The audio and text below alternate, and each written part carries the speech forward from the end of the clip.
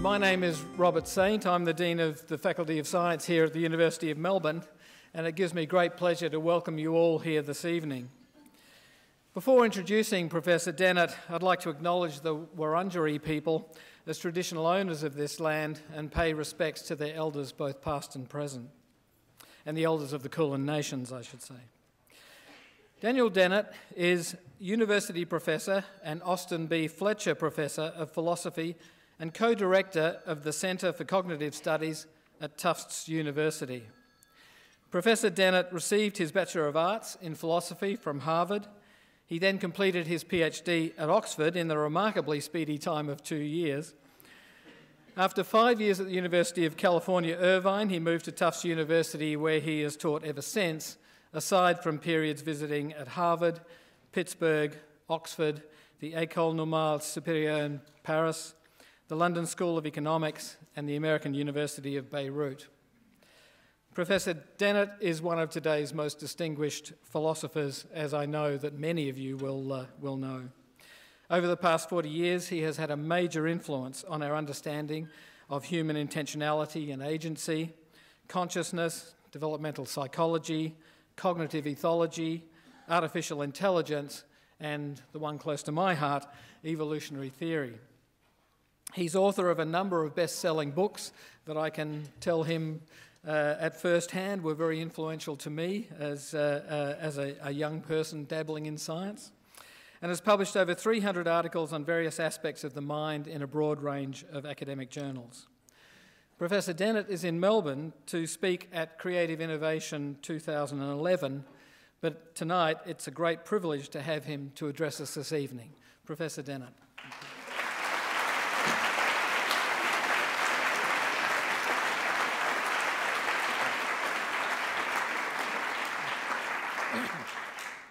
Thank you very much, Dean, and thank you all for coming out. This is a wonderful audience. I'm thrilled to be back in Melbourne. And so tonight I'm going to talk about the evolution of purposes, and I'm going to give you a little outline of what I'm going to do. First, I'm going to look at two species of why questions, two different species and a few subspecies. These are the what for sense and the how come. Then I'm going to, this is interesting. I find that I really have to get a little closer to my laptop, see what I'm saying. Darwin's contribution to this issue is the evolution from how come to what for. Then I'm going to talk about how we human beings, are the only reason representers in all of nature. And then I'm going to talk a bit about the intentional stance in both the manifest image and the scientific image. There's three jargon terms right there, but by the time I get to them, you'll understand what I'm talking about, if you don't already know what they are. So, okay, first, two species of why questions, what for and how come. So why is actually ambiguous in English. There are actually more than two senses. Why does ice float? That's a pretty good why question. But that is, I think, primarily a how come question. That is, what we want is an answer from physics to tell us how come it is that ice floats. But why are you handing me your camera? Is clearly a what for question. It's asking a reason, some goal that you have in mind when you're doing this. Now, some questions are apparently ambiguous. It's not clear which of two senses, or maybe both senses. I'll give you an example. Why do pigeons bob their heads? There could be both kinds of answers to that question, and that's really what I'm going to be looking at, is the transition from one to the other. This is the topic of teleology, which since Aristotle has been a vexed topic both for philosophers and for scientists. Aristotle was the philosopher-scientist. He was certainly as good a scientist as there was in his day and for many centuries thereafter. And he distinguished four, this is often translated causes, four aitia. These are four questions that you ask about something. What's it made of? The material cause. What's its shape, in effect, what are its formal properties, its formal cause. Then the efficient cause is what triggered it, what caused it. That's more or less our everyday sense of cause in most contexts today. And then his fourth cause is the one that causes all the problems, and that's the telic, or final cause. And this is where we get the word telos, is the Greek, and this is where we get the word teleology, the idea of a why question being answered, where what you're asking for is what the French would call a raison d'etre, a reason for being. And ever since Aristotle put this forward, we've had controversy, anxiety, confusion about just what to make of final causes, or teleology. And then in the middle of the 19th century, Darwin came along with the theory of natural selection, and a lot of people thought, good, now we've got an account of teleology. Marx, for instance, said this: not only is a death blow dealt here for the first time to teleology in the natural sciences, but their rational meaning is empirically explained. Now, let me just go back. He seems to think that Darwin dealt a death blow to the notion of teleology. But then he goes right on to say that Darwin is explaining the rational meaning of teleological claims. Well, can you have it both ways? If there is a rational meaning to them, and if Darwin explains it, then it's not such a death blow after all. It's a founding of the idea of teleology. Which is it? That's really the question that I want to explore. It's one that philosophers and scientists have spent a great deal of time in over the years. So did Darwin find a safe place for teleology in science? Or did he show that, strictly speaking, there's no teleology, there's no purpose in the material world at all? What amazes me, actually, is today, at this point, there are actually quite a few scientists and a few philosophers who think the second is the truth and who are so afraid of teleology. They have been taught so ferociously over their years since they were undergraduates, thou shalt not sully science with teleology. This is bad, old-fashioned Aristotelian stuff, that they don't want any part of teleology at all. Whereas what I'm going to be arguing is, no, it's really the other way. Darwin is the friend of teleology. Darwin shows how to make honest science of teleology. That is sort of the punchline of what I'm going to be talking about. Now, often we hear about reduction, too, and we can ask the question, does natural selection reduce telic causes to efficient and formal causes? That's what a lot of people would want to say. But sometimes when they say this, they mean this in the sense of that gets rid of telic causes altogether. It turns out that telic causes are just something that we can handle quite well just in terms of efficient and formal causes, or efficient material and formal causes. But there's another sense in which one might think, well, if we had a nice reduction of final causes to these others, then we would have a theory of final causes. Isn't that the point? Isn't that what we want? Well, let's see where we get. It's a cartoon that I like. It really does size up the difference between a human mind and an animal mind. And what I want to point out, of course, is that why makes its appearance there. And why me, but why? And that is, I think, the most important question that this fellow is asking himself. And one of the things I want to claim is we are the only species that asks why or even thinks why. We're the ones who make the question, the issue of why, an issue. Well, now let's look at the different senses of why. There's the what for sense. Philosophers recently have made a lot of this at the University of Pittsburgh. I somewhat snidely, I guess, call this Pittsburgh normativity, because there's some eminent philosophers in Pittsburgh, Robert Brandom, John Hoagland, John McDowell, formerly of Oxford, for whom the idea of normativity is very important, and it's all about why. Brandom, following his hero and mine, Wilfrid Sellars, likes to talk about the space of reasons. Well, the space of reasons is the space, the logical space, where we debate about reasons, where we, when somebody comes up and says, why are you doing that? You say, well, this is why I'm doing it. And they say, well, why are you doing that? Well, in order to do this. Well, why are you doing that? This cascade of reasons and challenges and further justifications, that's the space of reasons. Kids learn this at a young age. Daddy, why are you sawing that plank? I'm making a door. Why are you making a door? So we can close the house. Why do you want to close the house? Shut up. You know, something like that. The thing is, the kid will go on forever. You know. So it's the practice of asking and giving reasons and evaluating them. So it's a matter of justifying oneself or somebody else, or asking for justification.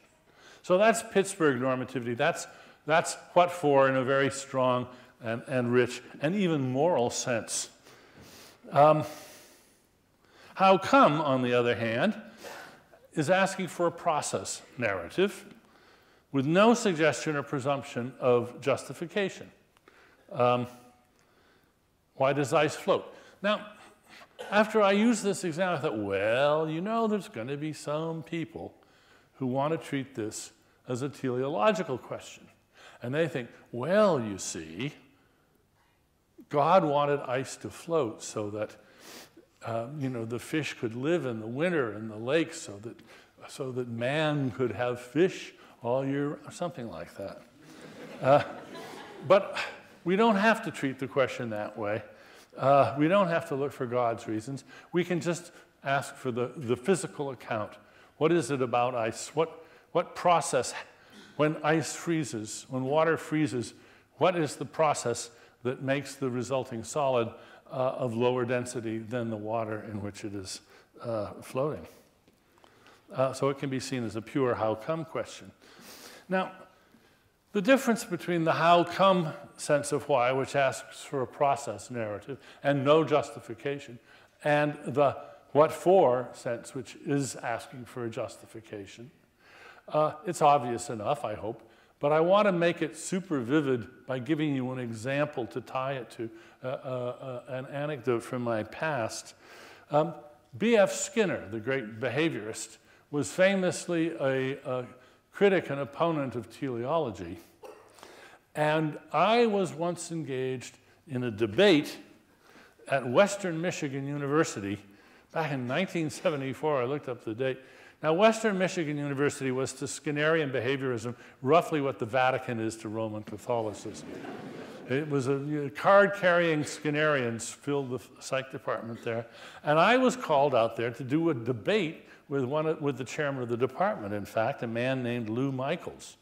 And we had a debate in a room which was maybe twice as big as this one, and packed to the rafters. This was a very ardent issue, strangely enough, at Western Michigan at the time, and it went on for hours. But at one point, and Lou Michaels was a wonderful, honest, and constructive debater, and at one point in the discussion, late in the evening, he had just delivered himself of a particularly ripe bit of Skinnerian dogma. And I said, "But why, Lou, do you say that?"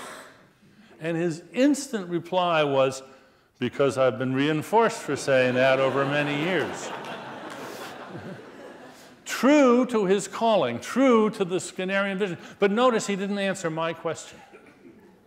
He gave the process narrative and didn't even try to do the justification. Right there you can see the gap between the two questions. And you can also see why so many people at Western Michigan University were deeply afraid of and distrustful of the behaviorist, because they wanted to replace all those good why questions, all the good what for questions with process narratives and just leave out justification altogether. Okay. There are, as I've said, two species of subspecies of what for. There's Pittsburgh normativity, and then what we might call consumer reports normativity, where what we're interested in is just the quality of an item, not whether it's morally good, just whether it's a good buy, whether it's good value.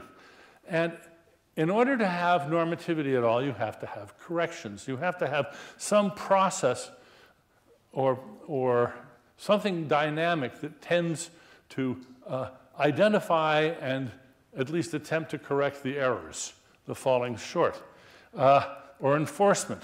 Now, for Pittsburgh normativity, this is social correction, nicely brought out when John Hoagland speaks of censoriousness and a certain censoriousness in society which, naughty, naughty, mustn't do that, which he views as one of the prime movers of founding and giving impetus to the space of reasons. For consumer reports type of normativity, it's the norms of good design that are at issue of good value. And now the question is, well, what process corrects to those norms? It's obvious. Market forces, quality control, or in the case of biological entities, evolution. These are processes which have the effect of making things better, improving the design of things, whether they're artifacts or organisms. So evolution engages in a kind of consumer reports correction. And the difference between these two senses of why, what for, the Pittsburgh and the evolutionary sense, can be brought out in another sort of vivid way. It's the difference between naughty, that's the Pittsburgh term, and stupid.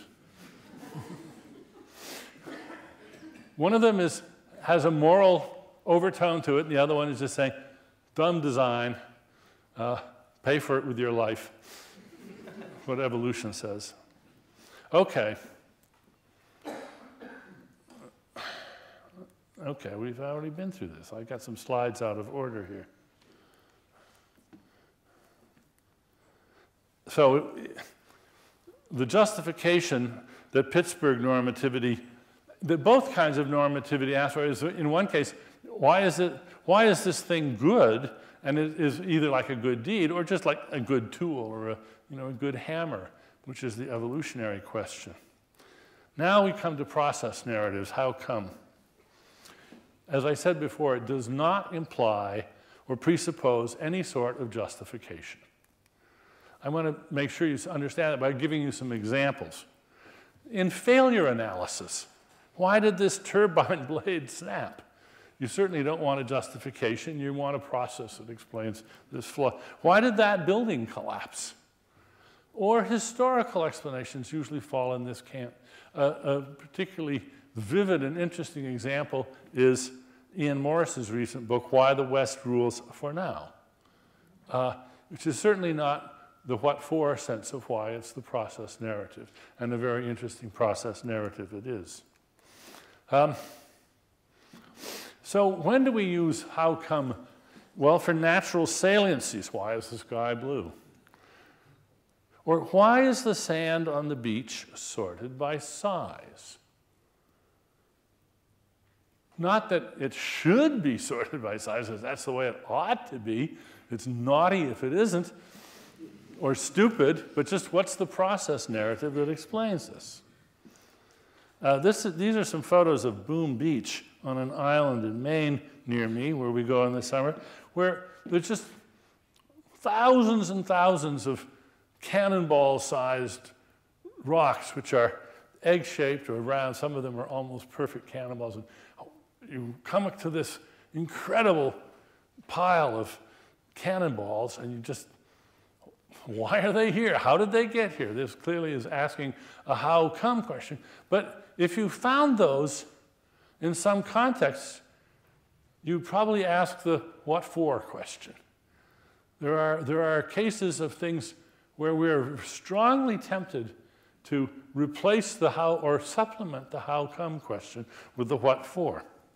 For instance, the Cappadocia fairy chimneys seem to speak out as if these were some sort of artifice made by an agent with some kind of intention. But in fact, no, they're just dumb natural effects of the weather on the tufa, on the volcanic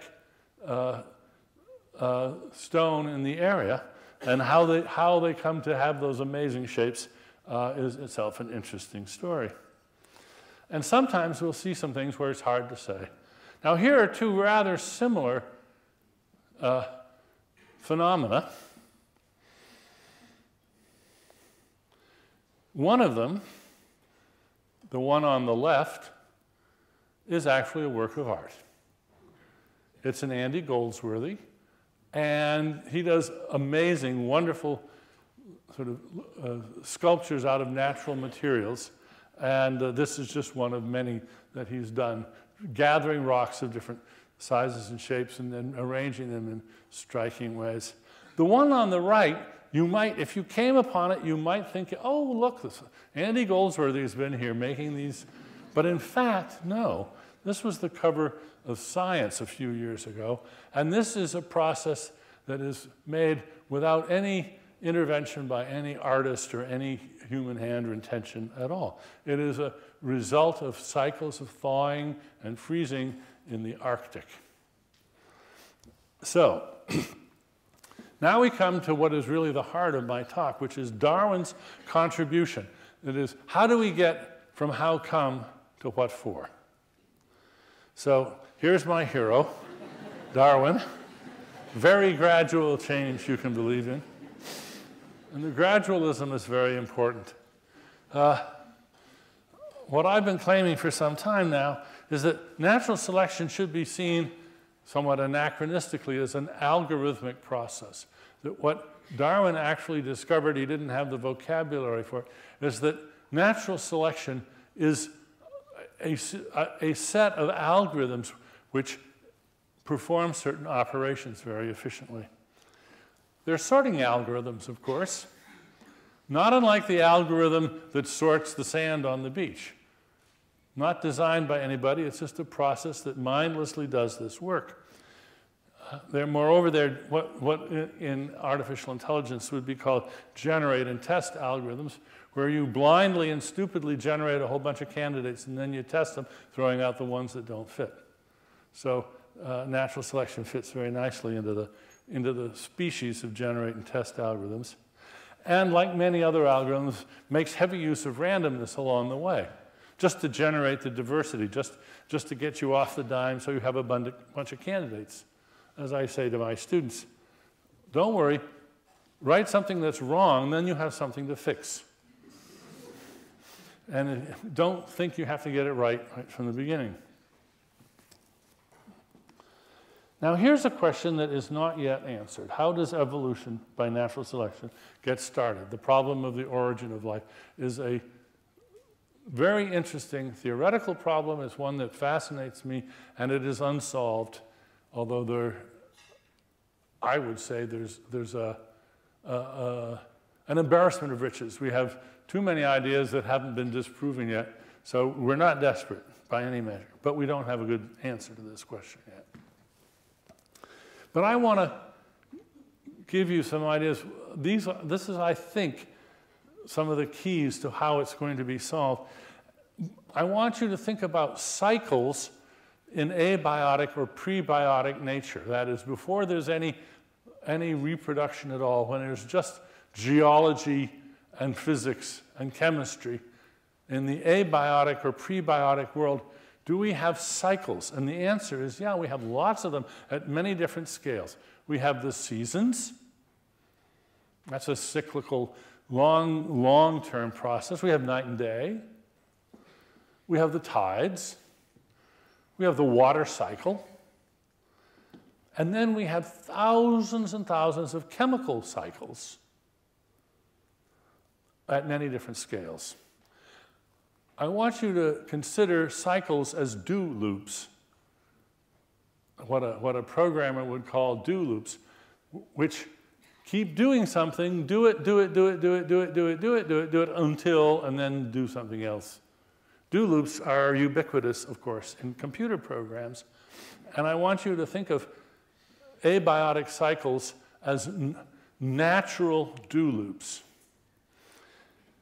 What's interesting about a cycle is that it returns again and again to the starting point after accomplishing something. Well, sometimes it doesn't seem to accomplish anything. Sometimes it seems to be just completely idle, round and round it goes, futile cycles.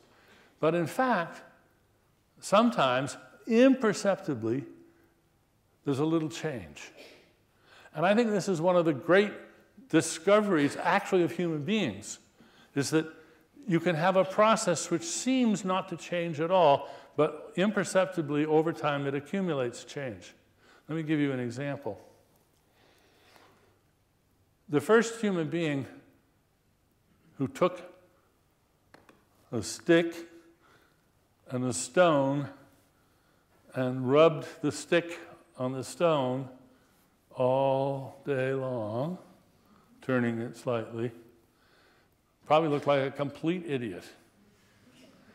And if you looked at the stick from moment to moment, you wouldn't see any change. But at the end of the day, he had this beautiful straight arrow. He gradually wore it down, had the patience to see that if you just kept going, you could actually create something quite remarkable and even unnatural in a certain way. That's a cycle. Cycles can accumulate things, or move things, or remove things by a process of gradual repetition. Or they can sort things. And any of these processes then change the conditions in the world, and here comes the important part, raising the probabilities that something new will happen.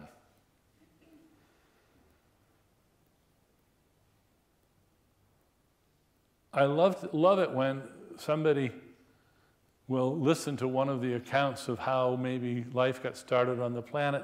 We'll hear some process like this described, and the person will say, you know, that wouldn't happen once in a million years. You say, okay, how about once in 10 million years? We got a lot of time to work with. It only has to happen once in 10 million years. If it can happen once in 10 million years, you know, we're golden. We're going to have a good solution. But you have to have cycles to raise the probability over time, so that if you keep doing it, it becomes the conditions. You sort through conditions again and again and again, and you just have to get to the right conditions once, and then something new happens, and then it starts a whole new process. This is a nice example, this one from science, a self-organization of sorted patterned ground.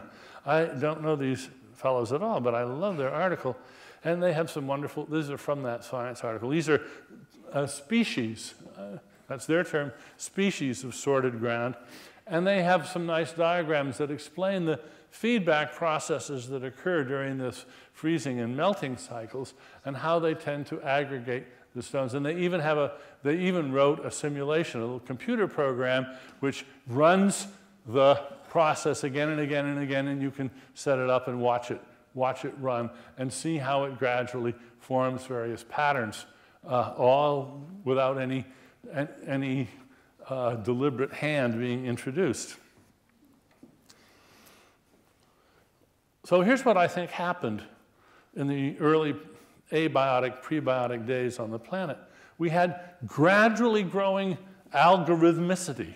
That is, there were processes, there were cyclical processes, and they kept changing the conditions on the planet and changing the conditions and changing the conditions. And don't look at your watches, it's going to be millions of years of changing conditions. But every now and then a change set off a new process. And so it continued.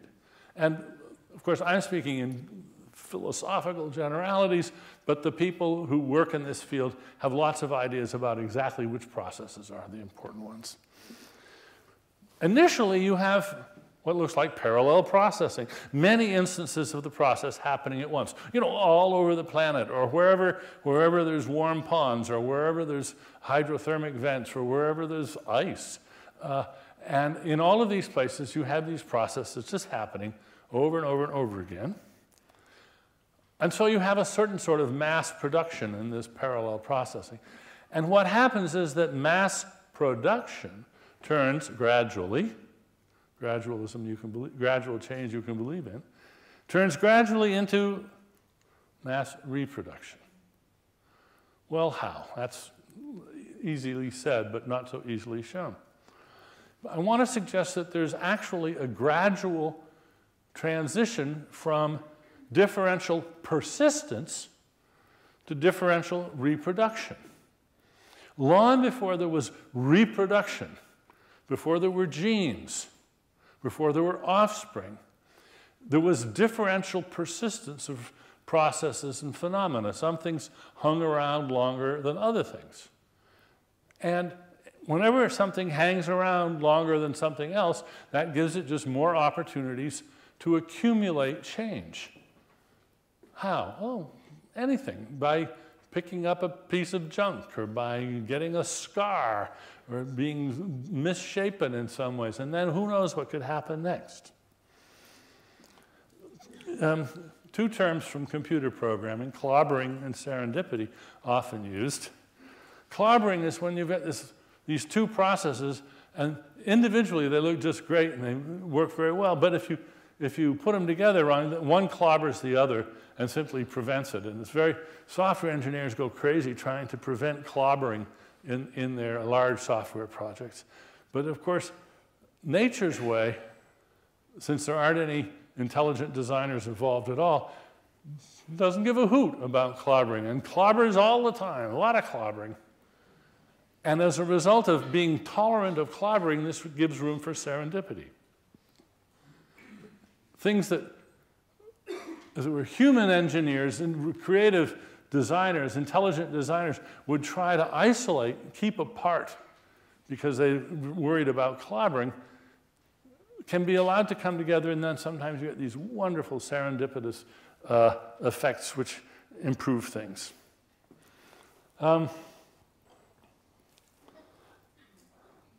Think about a membrane as a clobbering preventer.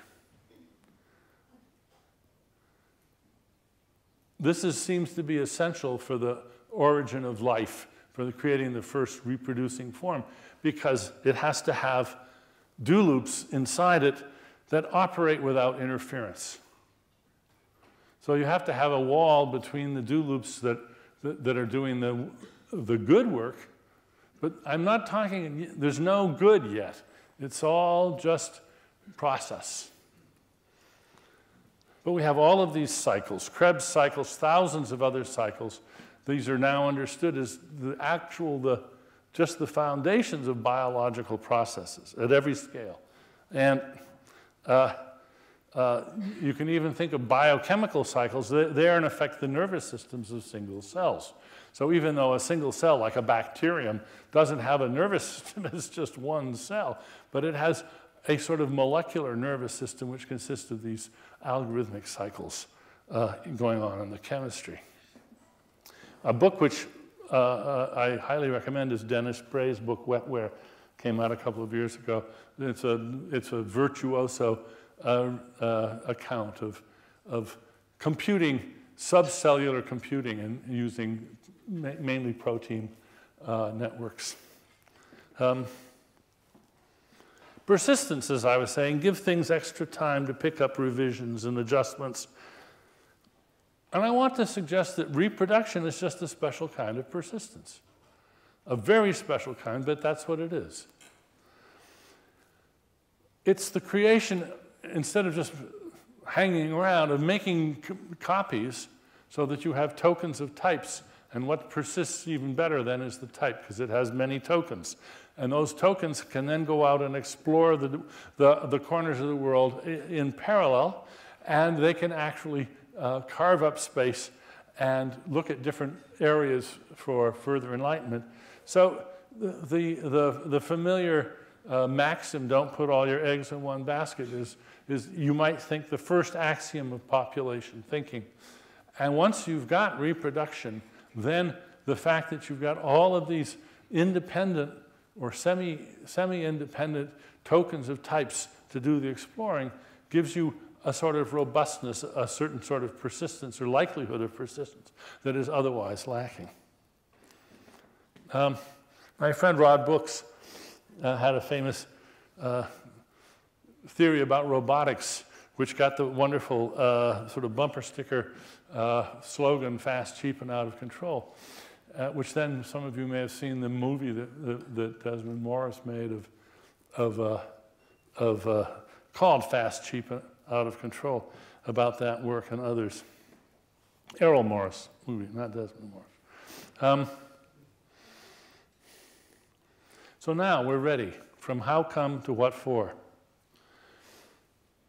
As these cyclical processes continue, the focus shifts gradually. Some features are becoming ubiquitous. We can ask, why?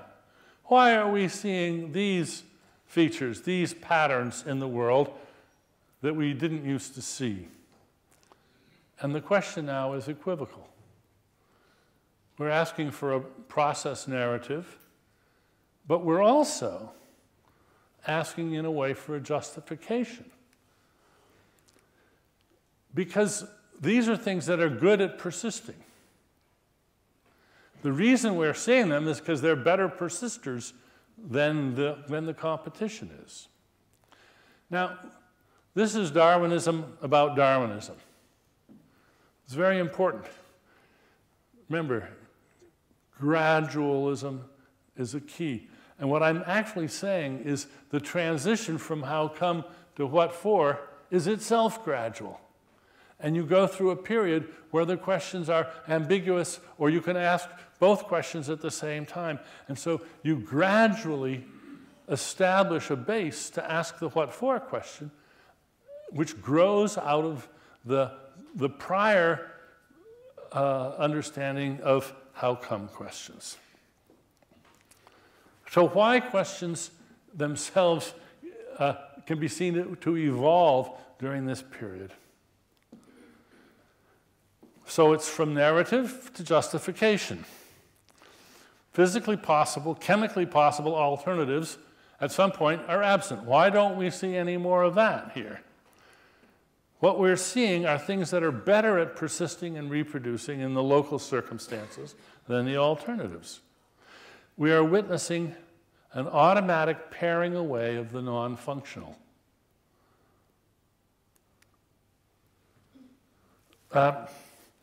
This is Tibor Ganti's elegant sort of engineering description of the chematon. What do you call the chematon? This is the simplest requirements for life. And you'll see that he's got a membrane, a genetic system, and a metabolic system. You need all three. All three of these, there are cycles that control all these. There's the membrane forming system and maintaining system. There's the genetic system, and then here's the semi-permeable membrane with waste, nutrients coming in and waste going out. And there's pretty much agreement, I think, among cell biologists that these are the basic components of a living thing. By the time you get to this, you've got function galore. You can say, this is the system that's here for taking care of the reproduction. This membrane here is for clobbering prevention, for keeping the thing together, for keeping the outside world at bay, and also for providing a gateway for the stuff that you have to take in. Oh, wrong button. And so we get the birth of reasons. By the time we get to a reproducing bacterium, there's functional virtuosity galore. In other words, there are reasons why the parts are shaped and ordered as they are. Perfectly good reasons. We can ask and answer the why questions and get what for answers. We can reverse engineer any reproducing entity, determining what's good for it and what's bad for it.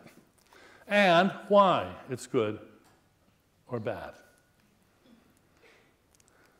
So what I'm suggesting is that natural selection is an automatic reason finder, which discovers, endorses, and focuses reasons over many generations.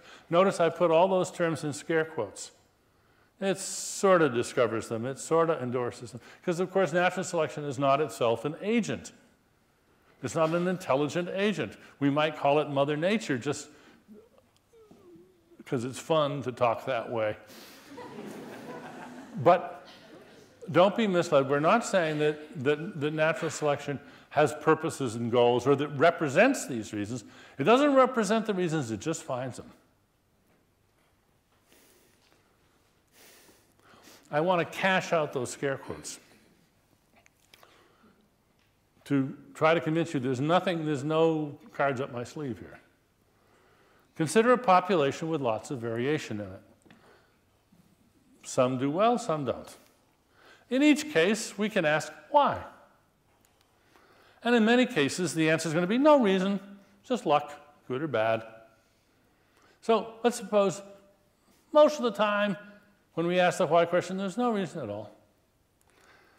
Every now and then, however, if there's a subset, very small, of cases where there is an answer, this one did better because it had this feature which protected it, which aided it, which enhanced its capacity, and so forth. Fitness, in other words. A difference that made a difference. Then we have the birth of a reason.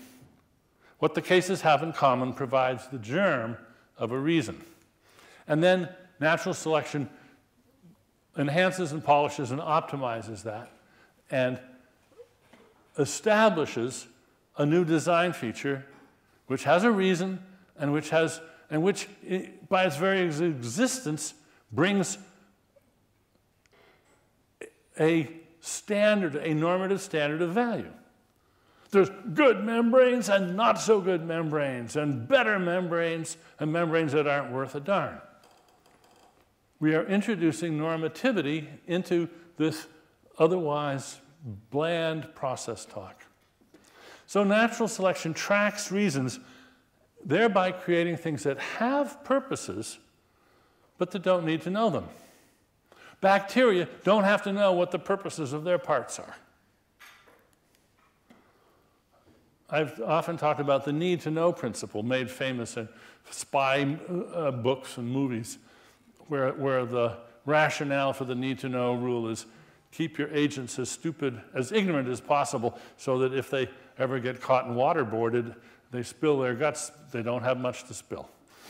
The security is the rationale, the raison d'etre of need to know in spycraft. But in nature, it was a very simple rationale. It's just economy.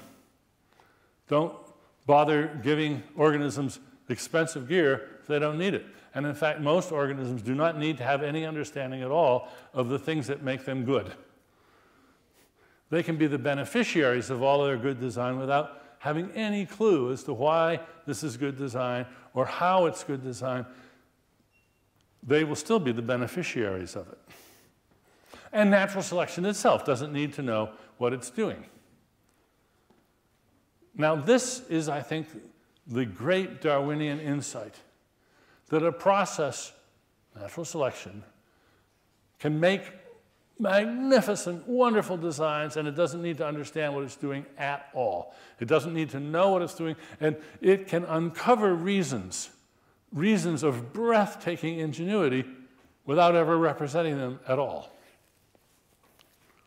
Which is just what Robert Beverly Mackenzie, my favorite critic of Darwin, said in a passage I love to recount. In the theory with which we have to deal, absolute ignorance is the artificer, so that we may enunciate as the fundamental principle of the whole system that in order to make a perfect and beautiful machine, it's not requisite to know how to make it. This proposition will be found on careful examination to express in condensed form the essential purport of the theory, and to express in a few words all Mr. Darwin's meaning, who, by a strange inversion of reasoning, seems to think absolute ignorance fully qualified to take the place of absolute wisdom in all the achievements of creative skill. Exactly. That's it. Bingo, you got it. That's it. And it is a strange inversion of reasoning. It's so strange that a lot of my countrymen still can't accept it. It really does turn things upside down. It gets rid of the whole idea of an intelligent creator that understands. My other main hero is Alan Turing. 2 years ago, I was running around the globe talking about Darwin for Darwin year in 2009, and next year I'll be running around the globe talking about Turing, because it's going to be the centennial of his birth. And he had his own strange inversion of reasoning, and in fact, it was a version of Darwin's. Here's a photograph of some pre-Turing computers. They're wearing dresses. Computer was a job. That was a job description. What are you? I'm a computer. That's how I earn my living. And at the time, it was considered a fairly technical job. You had to be good at arithmetic, of course. You had to have some understanding of what you were doing. In the old days, computers had to understand arithmetic. And they had to appreciate the reasons. And Turing, his great insight, very much like Darwin's, was he recognized this was not necessary. That he could make a machine that didn't have a trace of understanding, absolute ignorance, that could do perfect arithmetic and conditional branching. And that's all you needed to be able to do all this wonderful computing. So I want to highlight this by putting the two. This is Mackenzie talking about Darwin, and he put it in capital letters when he wrote it too. He was in high dudgeon when he wrote this. But here's the Turing version. In order to be a perfect and beautiful computing machine, it is not requisite to know what arithmetic is. What they both, in their different ways, jointly discovered, and it is a strange inversion of reasoning, is, here's my bumper sticker, competence without comprehension. And notice how much of a violation of received wisdom this really is. Talk about a strange inversion of reasoning. Why are you at the university? Because people have been telling you since you were a little child, we want you to understand so that you will be competent. Comprehension is the source of your competence. We don't want you just to learn by rote. We want you to understand, because that makes greater competence. And of course, for us, and in many regards, that's true. And we've all learned that lesson, that in order to be really competent, you want to understand what you're doing. And it's that actually very sound educational philosophy which Darwin and Turing, in their different ways, simply invert. They say, well, yeah, in some cases, that's true. But as far as designing the biosphere or computing, doesn't follow. You can have absolute ignorant processes that don't understand anything that accomplish all these marvels, just exactly as Mackenzie said. And this has the effect of putting understanding, mind, consciousness, intention, all the things I've been working on my whole career, not as the original cause, but as an effect, and a fairly recent one at that. I think the way to understand this is you have to get used to a very Darwinian locution. In fact, you have to get used to what I call the sorta operator. The CPU sort of understands add and subtract. The operating system sort of understands where to file away the work in progress when you switch tasks. The search engine sort of knows the difference between SALT and the SALT treaty. The airline reservation system sort of understands when you say you want to fly to Chicago, and so forth. Before Turing, people said, oh my gosh, you have to have people that really understand those things before they can do any of that. No, we now understand. No, sort of understanding does just fine. There's lots of things that you can do with sort of understanding. Sort of understanding is a great building block out of which to build real understanding. So that comprehension, in the strongest sense, can be composed of competences which are only sort of comprehending. Deep Blue sort of understands the changing value of a knight as the chess game progresses, and so forth. Okay, we've done the first two, now we're coming to three. We're the only reason representers. This is the caddis larva food sieve built by this larva in freshwater streams to catch food. And you can see how the water goes in here, and the caddis larva has constructed this sieve, this net, in the middle of this chamber, and the water passes through here, and the food all gets stuck here. Oh, and there's also this, you can see in the top view, there's this protected chamber, a little tunnel, so it can go both sides of its sieve without going outside. Brilliant piece of design. Brilliant piece of design. Great way of sieving food from the water. Here's another device for sieving food from the water, a lobster trap. They actually have some principles in common, sort of interesting to do the engineering for both of them. Now, what's the difference between them? There are reasons for the arrangement of the parts in the lobster trap.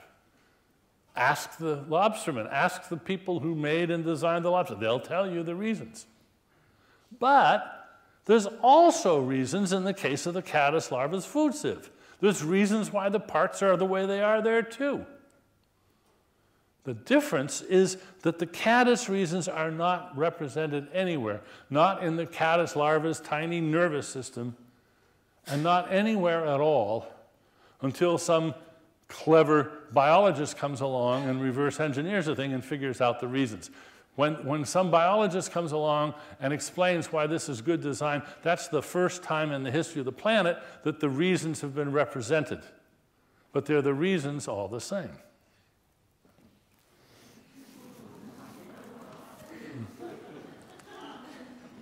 Two very similar artifacts made by animals. The one on the left is a termite castle. The one on the right is Gaudi's La Sagrada Familia. They could not be more different in the way they were designed and constructed, even though they are deeply similar in shape and also in many structural details.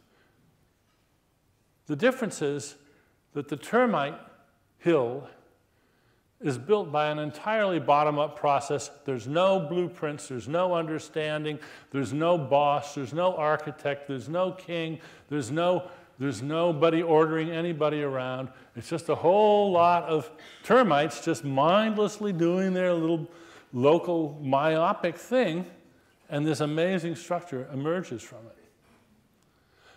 Completely the opposite is true in the case of Gaudi. There was an intelligent creator, if ever there was one. I mean, this was the archetypal mad genius. He has the blueprints, he's got the rationale, he's got it all worked out. He can tell you why every piece is the way it's going to be, and he's ordering people who are ordering people who are ordering people around, top-down building with a vengeance. The results are quite similar, but two very different processes, natural processes, are building these. Now, with those two examples, we can take a deep breath and ask some questions. I say there's a reason why the termite does what it does. Not that the termite has a reason. There is a reason why the termite does what it does, but the termite, stupid little thing, it doesn't have that reason. It's not clued into that reason. Gaudi, on the other hand, has the reasons why he's doing what he's doing. He may be wrong, but he's got reasons. He's worked it out. He's represented those reasons. Human beings have reasons. Now here's an interesting question. Do animals have reasons? Other animals. They do things for reasons, but do they have them? It's not the same thing as having a reason for doing those things. This is what I call free-floating rationales. Trees do things for reasons. They don't even have nervous systems. But they do things for reasons. We can certainly talk about why they behave the way they do. Fungi do things for reasons. Bacteria do things for reasons. None of them represent the reasons at all. But that's the reason they're doing them. The biotic world is saturated with reasons from the molecular scale on up. And we do things for reasons that we don't have.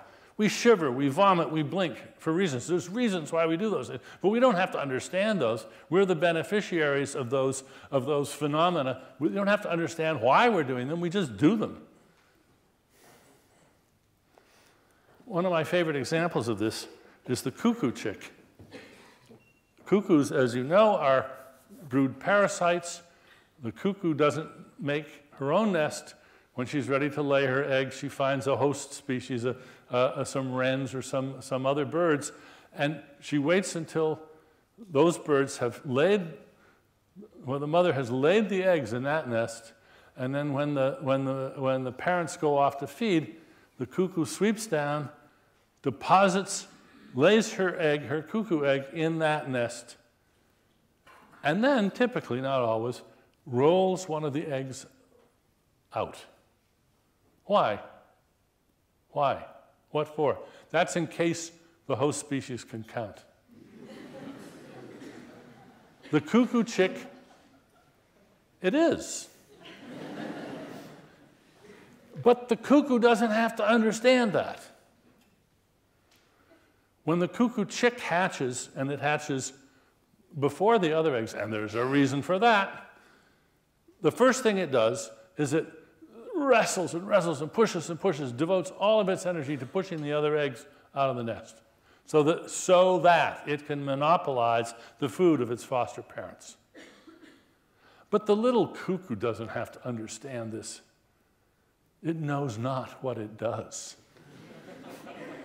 It's engaging in ovicide, but it doesn't have to understand the rationale of this at all. But we can understand the rationale. The rationale is perfectly clear. There's a reason why the cuckoo rolls an egg out when she lays her own. There's a reason why the cuckoo chick pushes out the eggs when it hatches, as there is a reason why trees spread their branches. But they don't have to be appreciated by the beneficiaries, who do not have to be reason representers. We are the only reason representers. Think of us when we were children. You can speak well without even knowing why or how it works. Becoming a sort of self-conscious theorizer about your own utterances and your speech acts is a very sophisticated thing. But you can be a very good conversationalist without ever having figured that out. I'm going to pass over that. Now this raises a very interesting question. Is an ape more like a termite colony or like Gaudi? The termite colony does all sorts of things for reasons, but doesn't represent any of them. Do apes represent their reasons? Or do they just do things for reasons? As usual with evolution, there's intermediate cases. My friend Ruth Millikan, wonderful philosopher, talks about animals that represent their goals in the same representational system in which they represent their facts. And this is one of the nice evolutionary steps, a gradual step towards being like us and representing reasons. Another friend of mine, Nick Humphrey, has often called apes natural psychologists. They're very good at sort of reading the minds of other apes, or so there's some evidence for that. But there's one huge difference between them as natural psychologists and us, and that is they never get to compare notes. They never get to argue. They never get to get into the space of reasons and justify their attributions of beliefs and desires to other apes. It's just not part of their world. So I'm going to leave out the whole theory of mind debate in animals. It's something that has interested me for years, but I'm going to leave that out. So now I'm ready for one of the punchlines, and that is, Here's this. I love this diagram of the tree of life. It's available on the web, by the way. Let's see if I can read this name. Eisenberg? Yeah, Leonard Eisenberg. If you go to the web, you can get beautiful sweatshirts and T-shirts with this on it, posters. And it represents from the origin of life. Here's the bacteria, the archaea. And then we have all of these eukaryotes. Almost 4 billion years of life. Lots of these insects, mollusks, fish, spiders, worms, they make things. Over here, we make things. Beavers make dams, spiders make webs. Amoebas make wonderful little castles that they live in. There's reasons for all of these, but we're the only ones that are like Gaudi. We're the only ones that have reasons for the things that we make. We are the first intelligent designers in the tree of life. And our natural tendency to interpret all design as top-down. This is the old-fashioned way, the pre-Darwinian way. As representation-driven is both anachronistic and anthropocentric. There we are, way out in that little recent fringe of the tree of life, and we take a feature that we and we alone have, and we then import it back onto all the rest of nature. Very myopic of us. In the beginning was the word. I seem to recall that phrase from somewhere. It's from the Bible, of course. John. And I think, no, this is not true. Words are a very recent invention. One of the most recent products of blind, purposeless natural selection. But they are the beginning of intelligent design. Gaudi type of design. We, the reason representers, we can now look back and discover the reasons everywhere in the tree of life. It took Darwin to figure out that a mindless process discovered all those reasons. We, intelligent designers, are among the effects, not the causes, of all those purposes. Okay, that takes us to my fourth point, which will be swift because I've run out of time, run over time. The intentional stance. Back to my cartoon here in the word why. As I say, we're the reason representers. Robert Brandom is reticent about why we represent reasons. It's just something we do, he says. That's, the philosopher Strawson says something similar.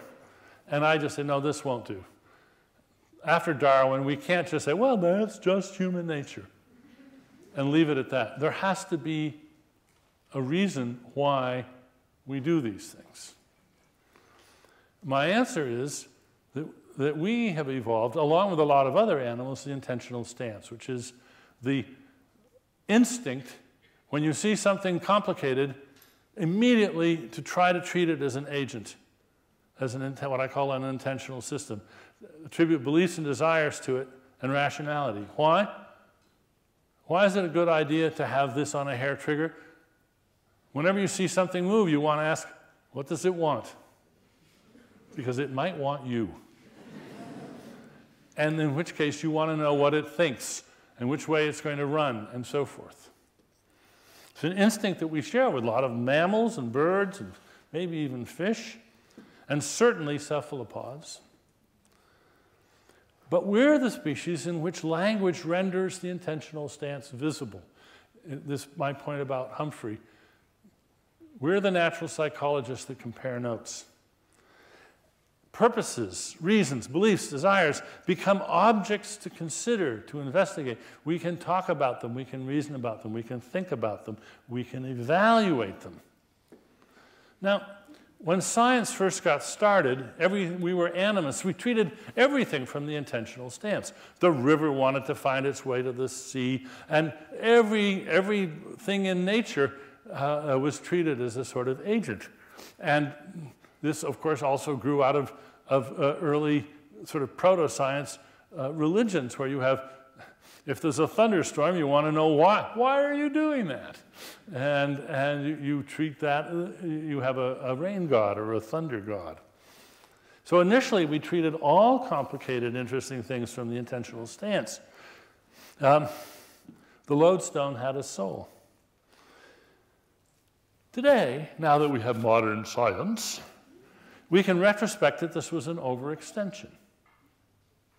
And a great deal of modern science has been the laundering of misguided anthropomorphism and misguided intentional stance application from the sciences. Why? Because it was a good trick that was overused. But now, and this led to the de-animization of the world, but now I think science has overshot in the opposite direction. I was mentioning this at the outset. Those who think thou shalt not speak teleology. Now, it's quite all right if you know what you're doing. You know, thou shalt not endow material things with minds. Hang on, don't we want to treat us as all having minds? We've got brains, we're going to be good materialists, but we want to use the intentional stance. There's an anecdote about this Sidney Morgenbesser once said to Skinner, who, remember, he was opposed to teleology, and he was opposed to the intentional stance. And Morgenbesser, classic line, said to Skinner, "Wait a minute. Are you telling me it's wrong to anthropomorphize people?" Which was basically Skinner's position. So back to Marx. Not only is a death blow dealt here for the first time to teleology in the natural sciences, but their rational meaning is empirically explained. I think, yes, the rational meaning of teleology is empirically explained by Darwin. Marx had it right. But that's not the death blow to teleology. It's the safety net that makes it safe for us to talk about the reasons that there are in nature. If you understand intentional stance talk in the evolutionist way, then you can see the woods for the trees. I say you can't do biology without assuming function. And you can't assume function without seeing reasons everywhere. It's okay. Some of my philosophical friends and opponents are not happy with this. They see my defense of reason in biology as Darwinian paranoia. Cute phrase. Alex Rosenberg calls it conspiracy theory. I call it an indispensable good trick. So, that's it. Two species of why questions, what for and how come. I explained Darwin's contribution is to show how we can unite the two, starting with how come and getting to why, to what for. We are the only reason representers, and the intentional stance is useful not just in the manifest image of everyday talk about agents like us, but in the scientific image as well. We can make sense of all the design in the biosphere. Reasons are real patterns in the world. I have this little pin I often wear, and it says, and of course it's got feet. And one day I was wearing this at an evolution meeting, and the physicist Murray Gell-Mann came up to me and he said, "Oh, I like your pin, Dan. You know that the Christian fish is really honoring the first acronym, and this is widely understood. Ichthus, the Greek word for fish, stands for Jesus Christos Theon Ios Soter, Jesus Christ, God's Son and Savior." So I said, "Thank you, Murray. I'd heard something about that before. Yeah, isn't that neat?" And he said, "Yeah, but I want to know, what does DARWIN stand for?" Well, Murray's a real polymath, and I couldn't do it in Greek. He could do it in Sanskrit and 3 other languages. But I did have a little leftover high school Latin. So I said, "Let me think about it." And I came back after about a cup of coffee and a half an hour, and I said, "Oh, I think I can tell you what DARWIN stands for." Of course, there's no W in Latin, but there's U, so there's double U. So D-A-R-W-I-N. Do we have any classicists here? You can keep me honest? Okay, so what does it stand for? Delere. Remember Carthago delenda est? Destroy or delete? Auctorem rerum. The author of things. Ut universum. Infinitum noscas. Destroy the author of things in order to understand the infinite universe. Thank you.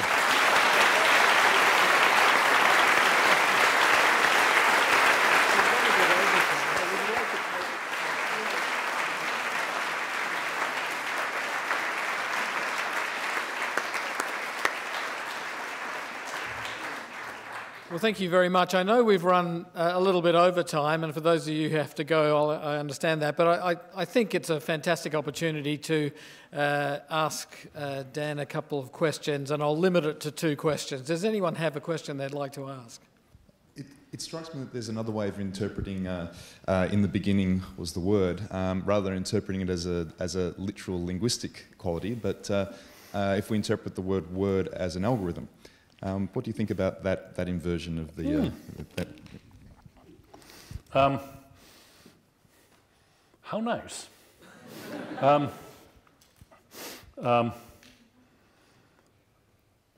Algorithm would be almost better if it was logarithm, because then we would have logos. But, but it's close. And that's, I hadn't thought of that. It's a nice idea. Let me just try to articulate back to you the idea, because I want to make it as clear as I can. What I'm saying is that in the beginning, we had blind, mechanical, purposeless processes, but those processes, some of them, had, as a matter of brute, unthinking fact, they had the power, they had the competence to increase the complexity of things in the world in certain directions, and eventually this took off and gave us the capacity to reproduce, and then we're off to the races with ever more creative algorithms making ever more wonderful functional parts, and arms races, and all the rest of that. The word, yes. Well, that would be a very nice ecumenical reinterpretation, yes. Thank you. I can tell there'd be many, many more questions, but I'm going to close the session now.